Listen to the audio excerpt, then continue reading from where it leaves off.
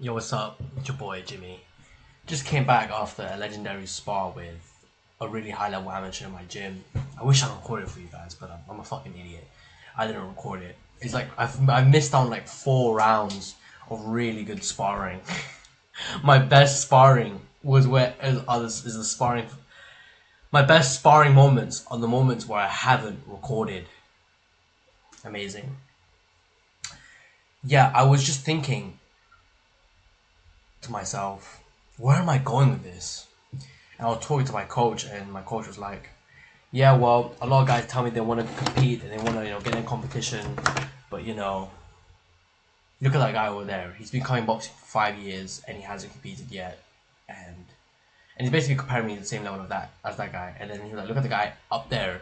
He's training hard. He's training to his full potential, but he says he just wants to do the fitness and enjoy sparring. That's it, and he respects that so much more." Previously, he said at the beginning of the session that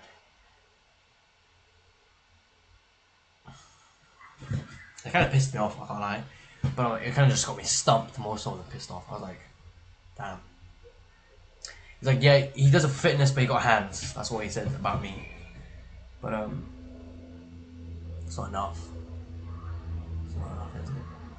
It'll be like there's a hierarchy in this gym. Like, of course, the amateur fighters, the ones that wear vests, the ones that train at that time, of course they're gonna be at a high priority. There's no thing, no shit, Sherlock. And I think to myself like, above and beyond. Okay, let's say I win international champion. Let's say I win world champion. Let's just say that for a sec. Oh, you're not good enough. I can see you're sparring for it, but you're not good enough. Okay, we know that, buddy. But let's say like I work for the next 5, 10 years of my life. I grind super hard for these goals. I achieve these goals. What then? What then?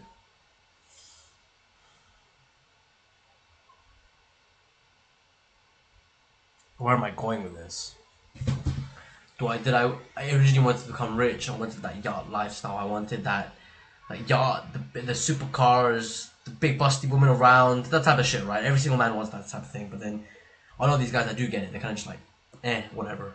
And then they go back to whatever the fuck they were doing beforehand, and they regress almost, like going back to the basics because they never really wanted that lifestyle. That lifestyle was a goal that they achieved, boom, tick, and then they kind of just got out of the way after it was done with. I think to myself, same thing with boxing. Like, where am I going with this? I'm training so hard. I am gonna compete. Where am I going with this?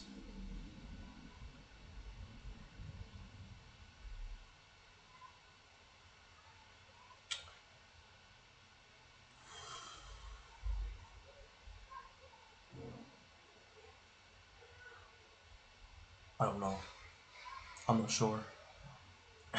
I'm not sure. Fuck. I'm coming back to this video. I don't know.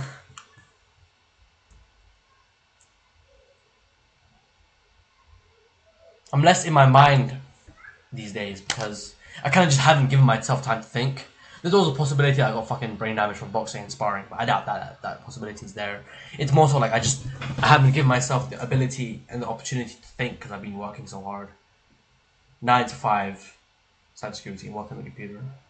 Then it's 6 to 9 boxing, and that's 4 days a week for boxing. Tuesday to Friday, Monday's one day off. The weekend's the day off as well. I wanted to just spend today playing video games and relaxing, but then I can't do that.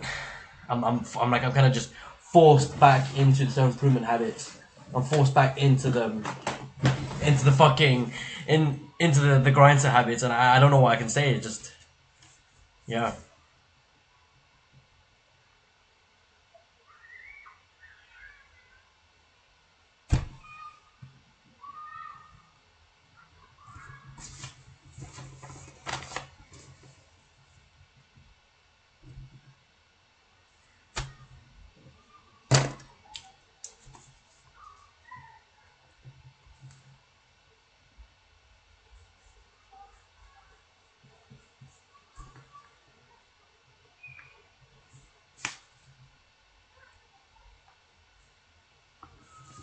Doing my filling out my habit tracker. Oh, am I going with this? Where am I going with this?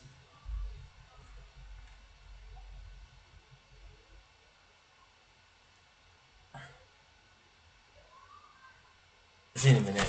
See you in a minute, bro. I gotta go. I gotta think.